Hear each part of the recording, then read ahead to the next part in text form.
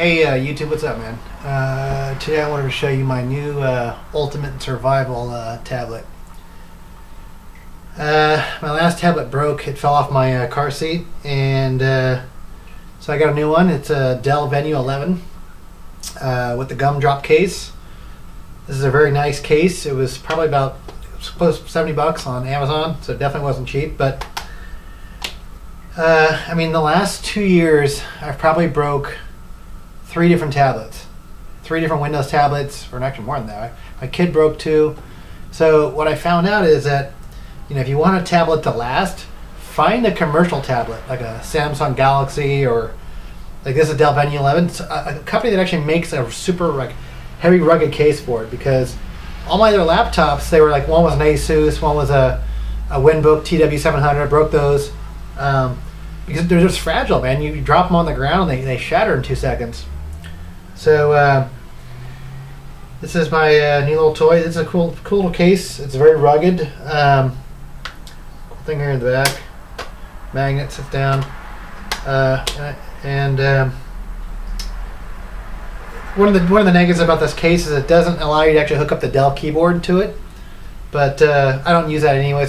They actually have like an optional keyboard you can put in there.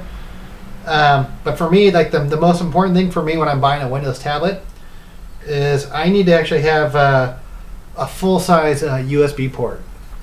Like, that is critical to me, because and I'll show you in a few minutes, when you're building a survival laptop or like a car computer, you know, you need to be able to actually plug in like USB peripherals, and getting one of those little adapter cables, I mean, sometimes they don't even work. So that's most of my laptop or tablets have actually had a full-size USB. So yeah, I did a lot of research on this thing, and the battery lasts a long time. It's the they do make a couple of different versions of this.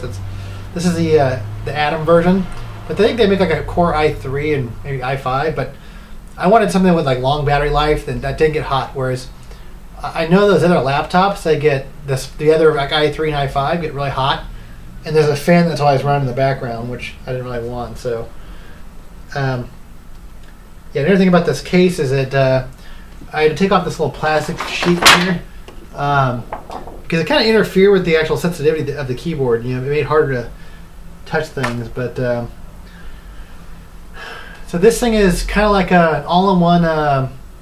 You know, for me, it's a kind of like a survival laptop, like I was saying, and a lot of times I use this in my car. This is my car computer.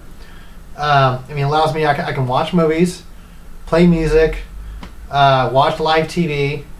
I can run my SDR, you know, which is software-defined radio, and it's a spectrum analyzer, so I can scan channels, ham channels, and radio stations, and do all different kind of stuff. It's a GPS, so I have an external USB GPS antenna. What else is it? Oh yeah, it's a OBD2 scan tool, so I can hook up my, you know, if I'm in my big F-250 truck, I use it as like an ODP2 connection tool, and I can actually scan and see all the gauges and stuff. But then when I'm in my old Bronco, I can actually run my my whole EFI software. And I'll go through each phase of this thing and show you the different things I can do with this thing. But it's pretty cool. I mean, it has enough power to run HDTV via USB stick, so which is cool. So all right, let me show you the different features of this thing. But yeah, pretty happy so far with it. You know, nice and powerful. And yeah, just make sure if you want a tablet that's going to last, either be very careful with it, or find a commercial, kind of more like an HP or Dell, or kind of like a name brand laptop or tablet, so you can actually get like a ruggedized case. So just if you're going to do this for outdoor use. So let me show you. I really like this case. It has that flip up thing on it. So there actually is a full USB port on there, and that's like super critical. I'm going to plug this in just so I have full juice. But the power cable's down here, so I get that in here. I can actually get most USB devices in there, you know, as is. Let me zoom out a little bit so you can see what I'm doing on that side, or move the camera over here a little bit. Yeah, I'm actually an IT guy, so I tweak out on this shit.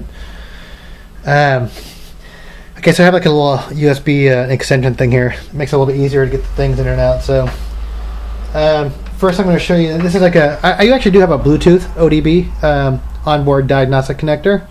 This is a USB one, and I'll show you my car stuff first. So, I mean, I just basically plug this into the USB cable here. If I can get it in there.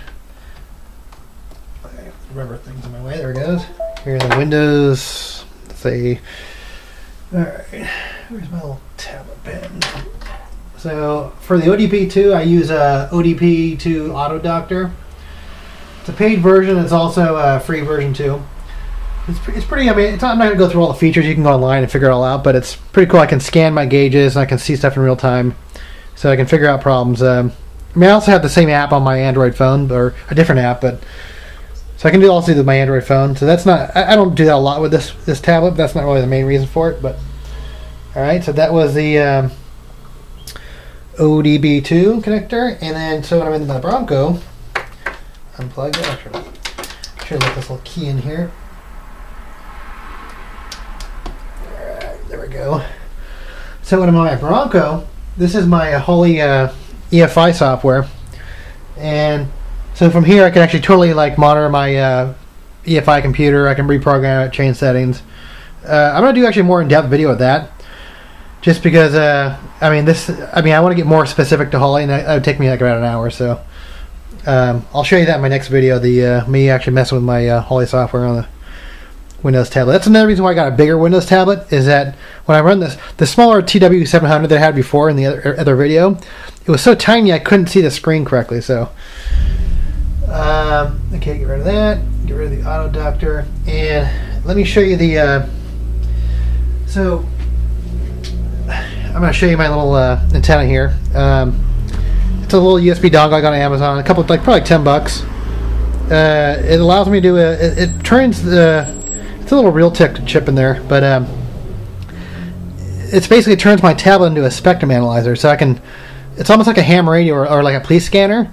I can scan all these different channels and frequencies, and so if you're out off-roading or you're trying to survival and you're looking for like signals, I'll show you in a couple of seconds. But it makes it really easy to figure out like radio channels and signals. So I'll plug that in. Here's my antenna. And I don't know if that's going to work right off the bat or not. I might have to run that. This might detect it. I don't know. We'll see. I might have to reconfigure the USB port again. But there we go. Yeah, this is called SDR Sharp. And let me show you. I'm not going to go into depth that. If you can Google it. But so here's my little antenna. So you can see, I can see the channels. So this also works with ham repeaters and ham radios, and you can. It's really cool. I can like scan airplanes, and I can track airplanes with this thing, and it's pretty cool. So this would be useful like in a survival situation where you're trying to scan channels, right? Even though I have a little Bayo thing ham radio, but you're not going to be able to scan this channel and see like a frequencies and spectrums. So I can basically see a bunch of live channels, right? Where I wouldn't be able to see that with the Bayo thing. Okay. All right, I'm gonna turn that off. And okay, unplug that little USB plug there.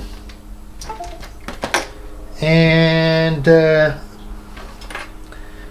mean, obviously it's a Windows tablet, so you can play back movies and play music, so I won't even show you that.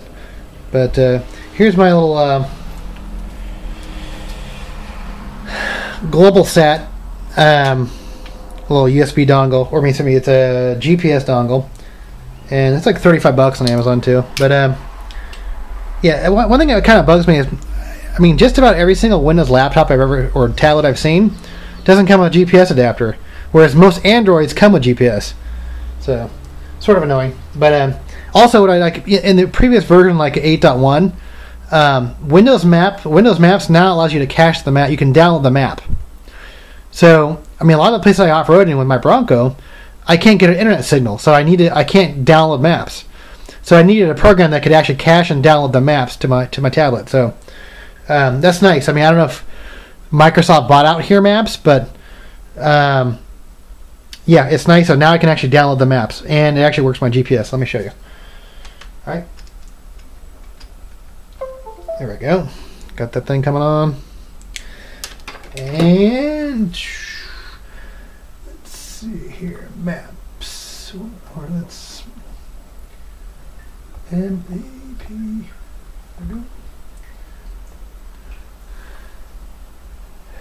And there we are. To auto detect the GPS. That's really nice. I live in Costa Mesa, so not a mystery there. So yeah, that's cool. I mean, I can cache the maps, and you know, nice when I go off-roading now. I know internet signal. I can still track my things. I can put in my favorite camping spots on there, and you know, like yellow post sites and different cool things. So that's the maps. And I guess I left the most difficult thing for last, which is going to be the live TV, because that's by far the most strenuous thing on this thing, because it has to decode live or HDTV. So what I have here is I'll have to take this off. Give me 1 second.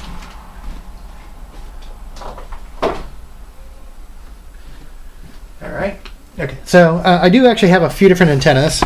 Sorry, my house is a mess. You know, I have kids, so I mean, there's freaking toys everywhere at all times. So I have a few different antennas I use.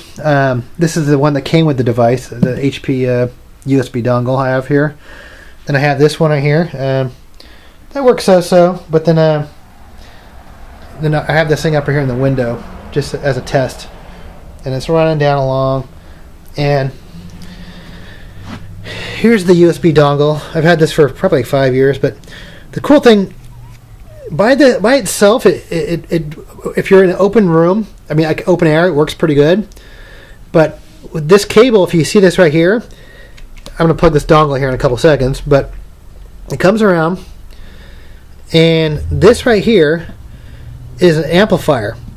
It's a USB power. It's actually going into my computer right now. But normally I could plug it into an external source, or I don't think I could probably power it off the tablet. I probably wouldn't want to do that. I mean, I'm sure I could find a way to do that, but yeah, I don't know. But yeah, this is an amplifier, so it gives me like a 10 dB gain on that antenna over there. So pretty cool. And let me plug this in and put the camera back on here. All right. There we go. You can see that. Turn that over a little bit. All right. So this is the thing we'll see if it works. All right.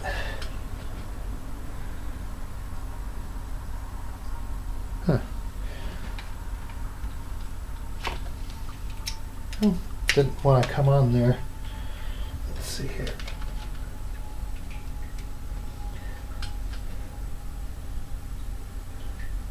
Well, the app that I use is called, I don't know if it's called Sickbo PVR or I don't know, it's this one right here. There it goes. Alright. And it's called, it's SICHBO PVR, so I don't know if they, a Sickbo or what the... Now Dad's probably talking about how fast high-speed internet is. Alright, so that's full HDTV, live TV playback. This is channel 4. I'm in Southern California, so this is like Los Angeles. And pretty cool. So if I'm up camping, I'm high enough, I can watch live TV, or if I'm at the beach, I can watch live TV. Or in my car, if I'm driving on the street, I can be watching live TV if I want to, you know.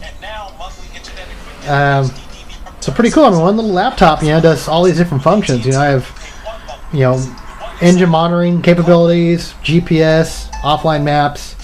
I have a spectrum analyzer, so I can, you know, check out ham radio and kind of survival, and you know, listen to FM radio. So it's an FM radio. Live TV. I can play back movies, music. So pretty cool. All right, let me know if you have any questions. Yeah, pretty cool tablet, you know. And, I mean, this is by far the most strenuous thing, you know, playing back HDTV. So, Yeah, that requires, like on the TW700 I had, the Winbook, that thing just struggled. It couldn't even handle the, I mean, it had 1 gig of RAM and, you know, it had an Atom processor, but, okay, man, well, let me have any questions. All right, thanks. I forgot. Quick update here. So, what you have here, what I have here is a solar panel, and when I actually have the solar panel connected to the tablet, I can actually watch TV all day long. Let's say if I'm fishing or hiking around. I also actually have a backpack, a hiking backpack, with a solar charger in the back of it, like a USB solar charger, so you can charge phones and you know, tablets and stuff. But yeah, with the tablet, with the thing on the at a full charge, I mean, this thing basically runs the whole day. You know, doing whatever, watching TV, listening to radio, you know, whatever. So going on the internet. Cool. All right.